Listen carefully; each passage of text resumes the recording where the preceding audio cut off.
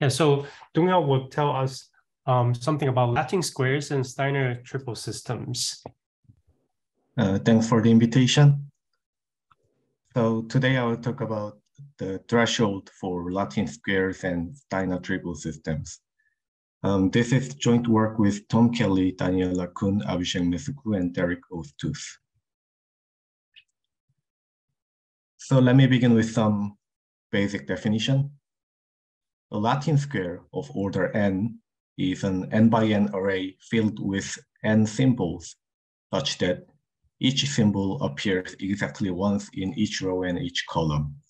So here we have a Latin square of order 5, and you can see for each row and each column, there are five symbols appearing.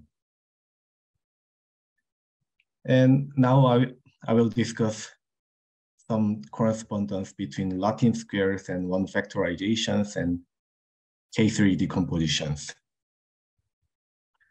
A one factorization of the regular graph is a proper edge coloring of the graph with colors from 1 to D. And given graph f and g, an F decomposition of G is a collection of edge disjoint copies of H, copies of F, whose union covers the edge set of G.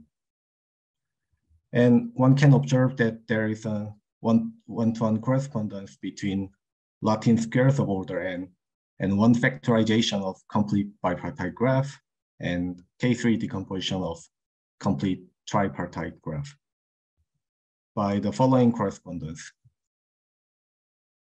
So for ij's entry of the Latin square, which contains a symbol k, we correspond it to an edge ij in complete bipartite graph with color k, and again we can correspond it to a K3 copy ijk in the set of K3s in a K3 decomposition of complete tripartite graph. And this is the figure which describes the first correspondence. And let me mention some random least edge coloring of complete bipartite graph. A random PM least assignment L for the edge set of graph G is a least assignment for the edges of G such that for each edge E, the random least LE is sampled by selecting each colors in 1 to m with probability P independently random and also independently of the choices of other lists.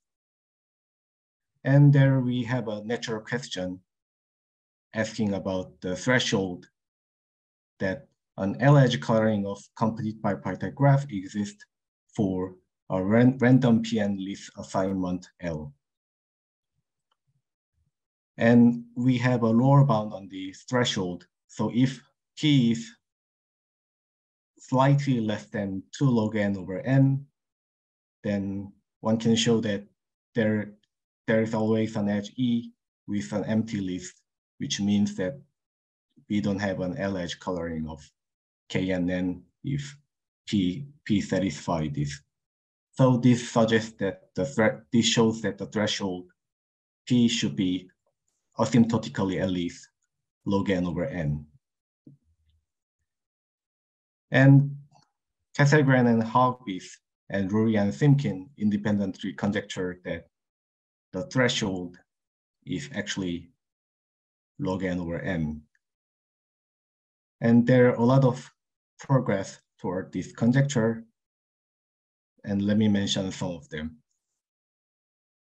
So Andre and Casselgren and Oman show that the conjecture holds when P is a constant. And Casselgren and H show that if we replace K and N with KMN, where M is much smaller than n to the 1/2, then the conjecture holds. And Simkin observed that using the Kevash's method regarding the existence of design, one can show the conjecture for the range of probability where P is at least n to the some small constant. And then Luria and Simkin show that if one replaces K and N with K and N, where M is slightly less than N, then the conjecture is true. And they also gave a heating time result, which in turn gives a sharp threshold. And very recently, Sawhney and Simkin proved the conjecture up to n to the literal 1, where the range of P is at least n to the minus 1 plus literal 1. And our first result is to improve their recent result. So we are able to prove the conjecture up to log n factor, and we are also able to prove the conjecture, prove the similar statement for any sufficiently dense regular subgraph of K and N. So if G is a deregular subgraph of K and N, where D is very close to N, then if P is roughly at least log square N over N, then we can find L edge coloring of G for random PD leaf assignment L for the edges of G. So this slight generalization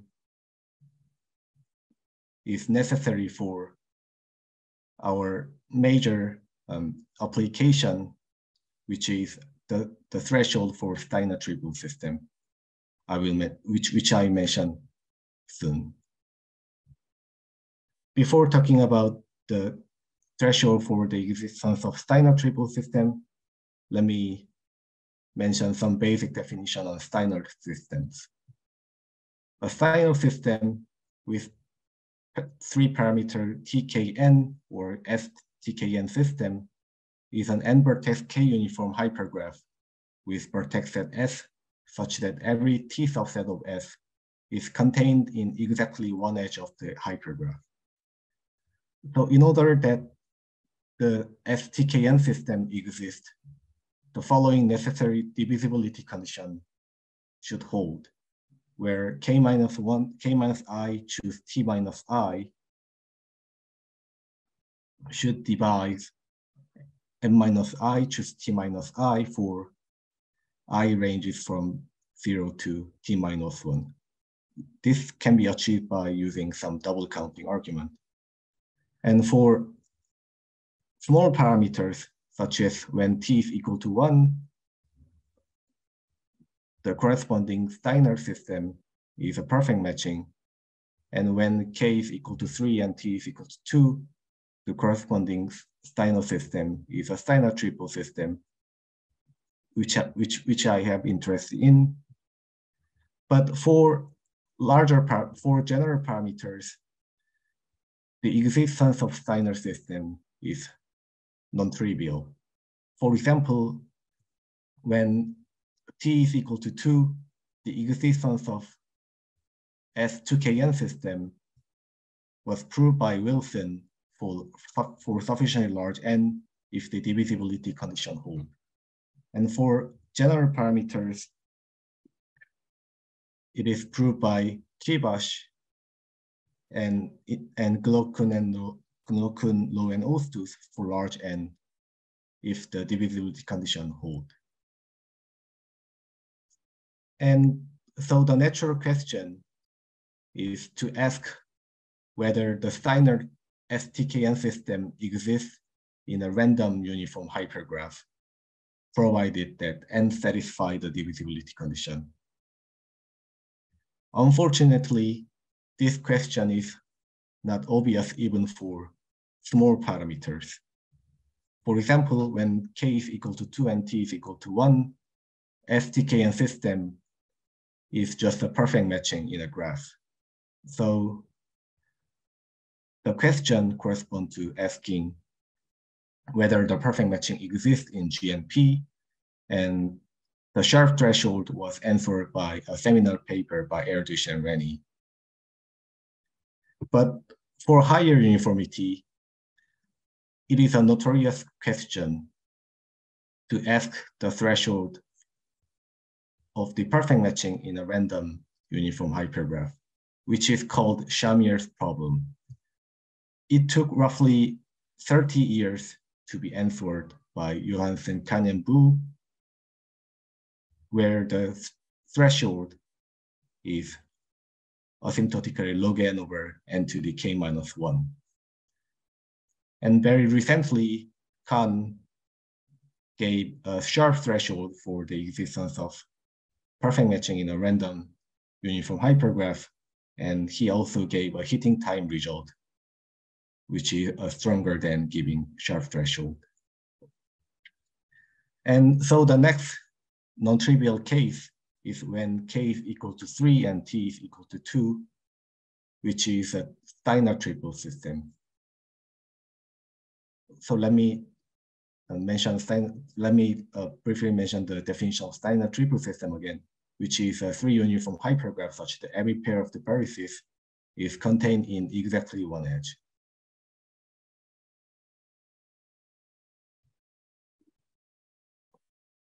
So if P is, so we want to determine the threshold for the Steiner triple system in a random 3 uniform hypergraph.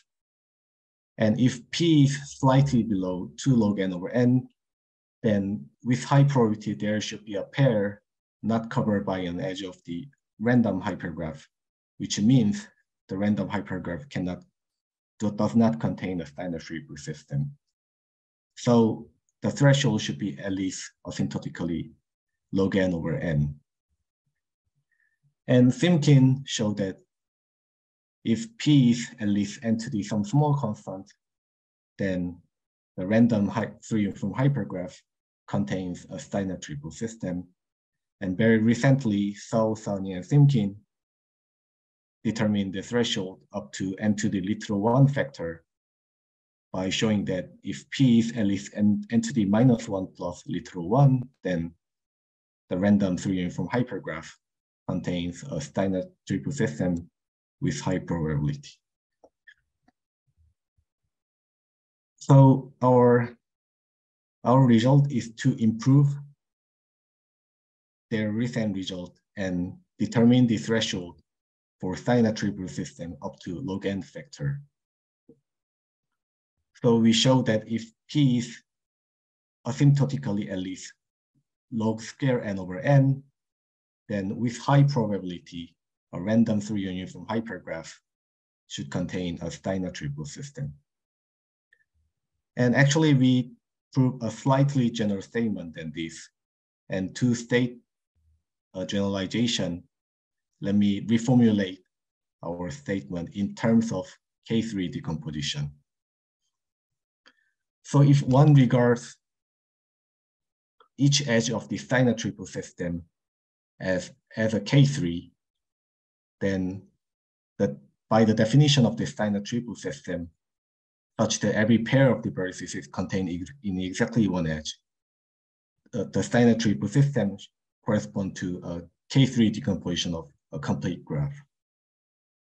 So if we reformulate our statement in terms of K3 decomposition of complete graph, it is stated as follows.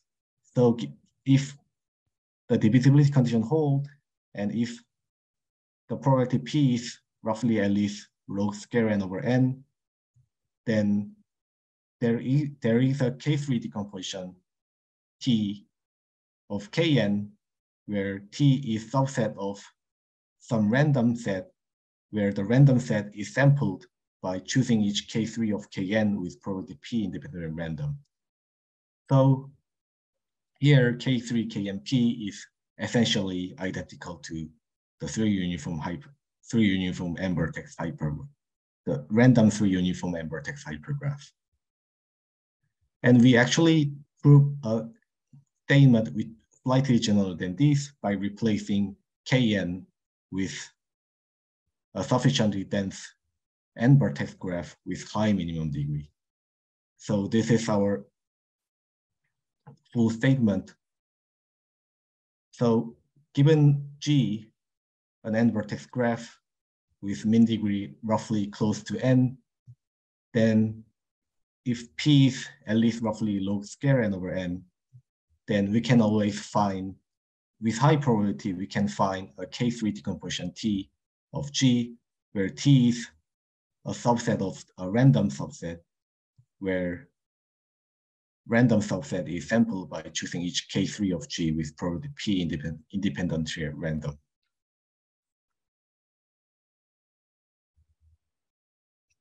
So for the remaining of the time, I would like to briefly sketch the proof.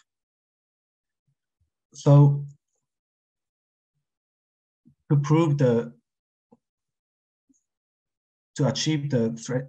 threshold, to determine the threshold for Steiner triple system up to log n factor, our aim is to find a K3 decomposition T of Kn, where each K3 of T is drawn from a random subset, which is essentially identical to random through uniform n-vertex hypergraph. So initially we have Kn, and let B1, B2, B3 is an equitable partition of the vertex set of complete graph, where the size of V1 and V2 is equal, and size of V3 is either equal to V1, the size of V1, or either equal to size of V1 plus 1. This is possible since by the divisibility condition, the number of the vertices n should be either of the form 6k plus 1 or 6k plus 3. So one of our main ingredients of the proof is so-called reduction theorem, which allow us to find some subset sigma of the random subset, where sigma is a collection of K3s, which are edge disjoint. And after deleting all the K3s from sigma, from Kn, we get a following graph, subgraph H, which looks like a kind of tripartite graph, where inside V1, V2, V3, there is no edge inside. And H is a regular bipartite graph, where with the degree 1 minus epsilon n, where epsilon is a parameter for W3, which is a set of isolated vertices in V3.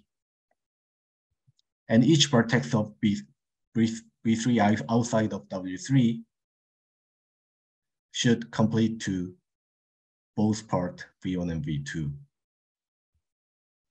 So this is the larger picture of the right-hand side.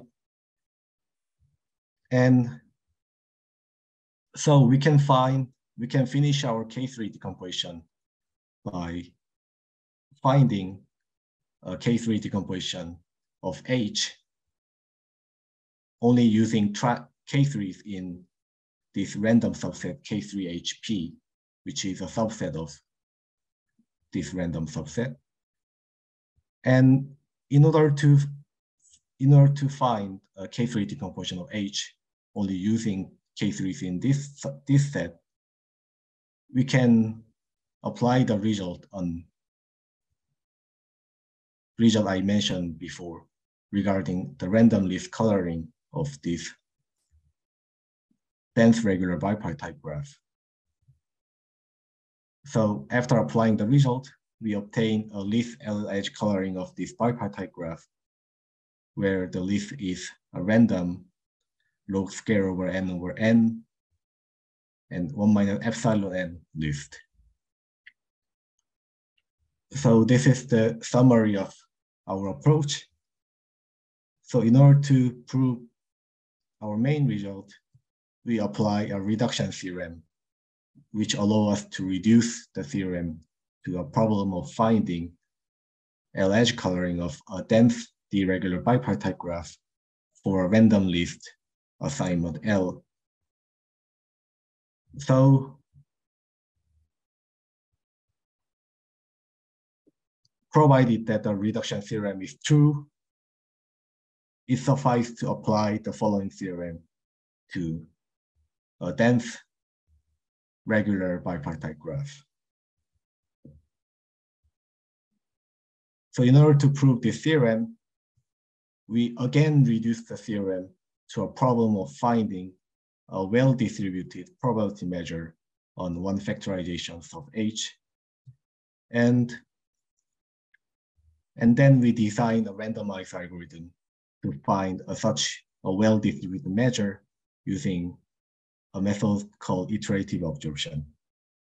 So let me briefly explain what well-distributed probability measure is. So given regular bipartite graph, we say a probability measure P on one factorizations M1 to MD of H is Q spread if for any subset S1 to SD of regular of the edge set of H, if the probability that Si is contained in Mi for every I is at most Q to the summation of the size of Si. And the recent breakthrough of Frankston, Conner, and Park, they related the existence of Q spread probability measure and existence of a combinatorial structure we want. So applying their result, we obtain the following lemma.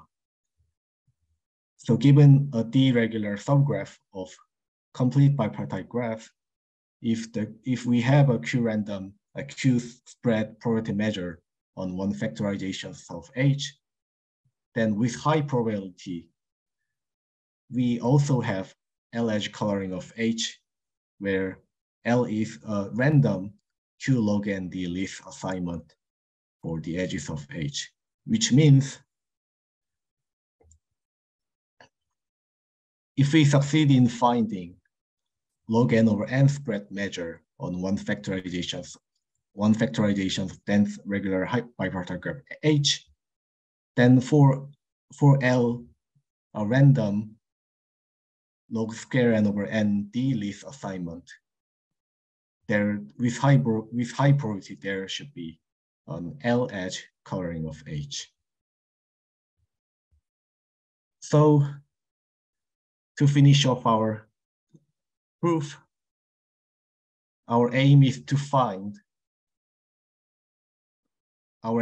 construct log n over n spread probability measure on one factorization of H, where H is a very dense regular bipartite subgraph of K and N.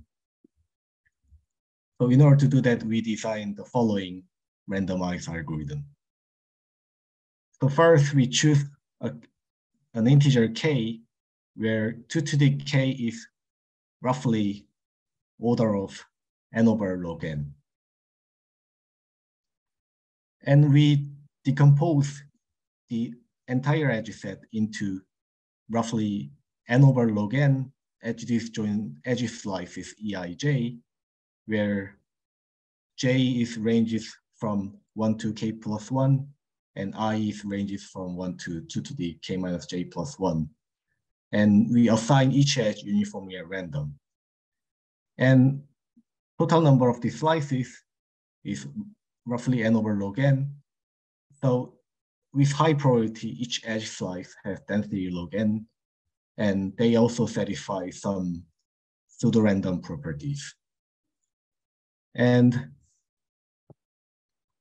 let's assume that the edge slice Eij is located at the ith position of the jth level, where jth level has 2 to the k minus j plus 1 slices. So here is the figure, here is the picture that how EIJs are located in each level. In the first level, we have 2 to the k slices. In second level, we have 2 to the k-1 slices. And in J's level, we have 2 to the k-j+1 slices. And in the very last level, which is k+1 level, we have only one slice. And each slice is a pseudorandom subgraph of H of density roughly log n. And in the beginning of our randomized algorithm, for each edge slice of the first level, we try to find a regular subgraph which contains most of the edges of the edge slice. And this can be done using Maxwell-Minkowski theorem using the pseudorandomness of the edge slice. And after finding a regular slice inside each of the edge slices with a small leftover, we collect all the edges from the leftover and randomly distribute them to the slices of this next level. Then each of the edge slices of the next level is attached with this green part, which corresponds to a subset of leftover edges from the previous level. And we again try to find a regular slice, which covering almost all edges from the edges, each of the edge slice. But we require that the regular slice should fully contain the green part. This can be also done by using Maxwell-Minkowski theorem based on the pseudorandomness of the edge slice.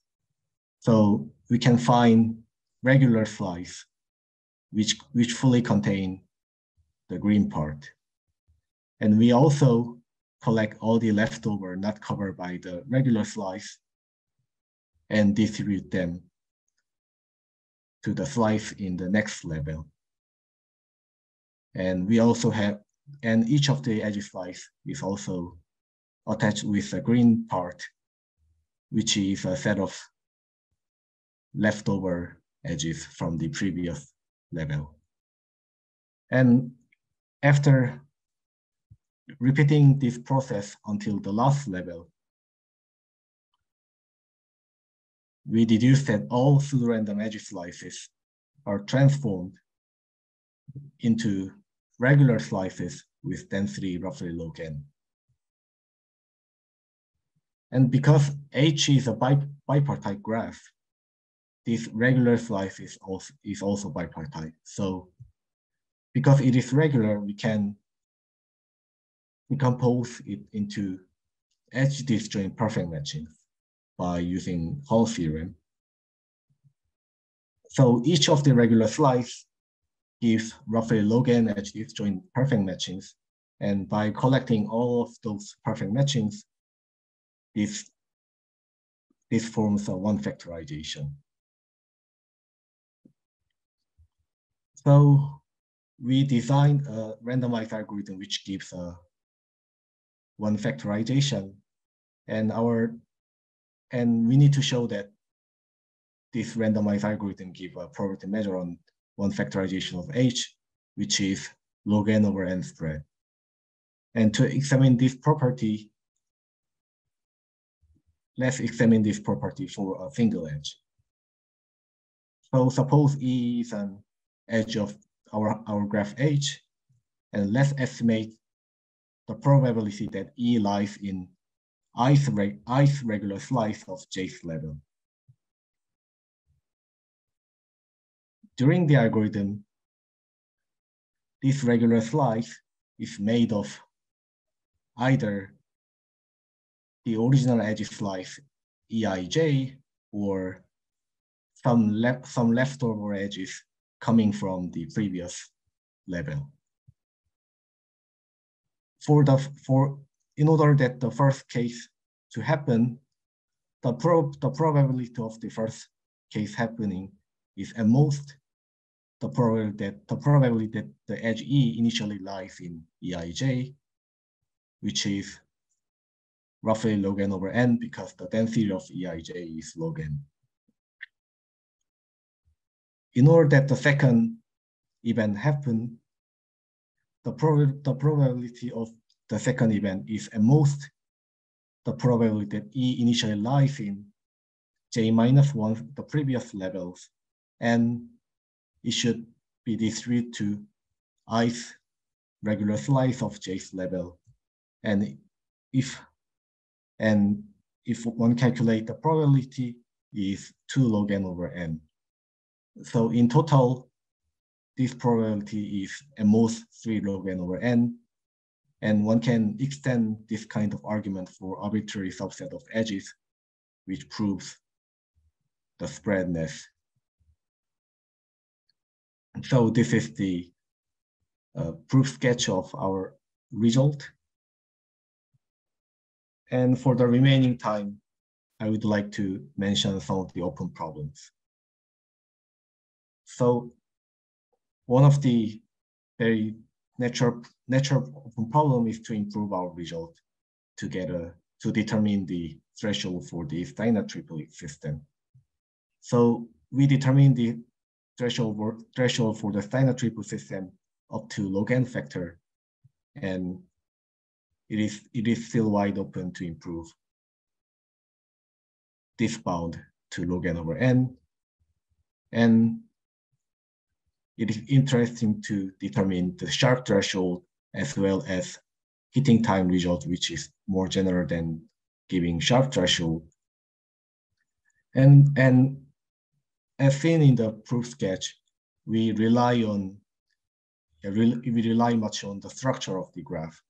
So our proof doesn't give any result for higher uniformity of the Steiner system.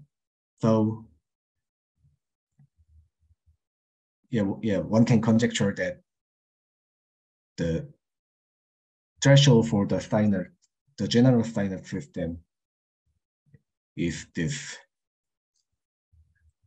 And another open problem I would like to discuss is regarding the K3 decomposition in terms of robustness. So there is a famous conjecture by Nash-Williams, which states that if the divisibility condition hold and if the number of the vertices n is sufficiently large, then every n vertex graph with minimum degree at least 3n/4 admits a K3 decomposition. And this conjecture is wide open, and the current best bound is the 0.83n, which was recently proved by Delgroot and Postel. And Barber, Kunlo, and Ostus prove a result relating the parameter delta star coming from the existence of fractional K3 decomposition. And because our result gives some bound on the minimum degree, it is interesting to enlarge our epsilon, maybe close to the current best bound. So if one can prove epsilon to be like 1/4, then that would be much general than the Nash-Williams conjecture, because the K3 decomposition should be drawn from the random subgraph at the random subset, where each of the K3 is sampled with probability P independently random. So this is the end of the talk. Thanks for the listening. Let's thank Dongyeap.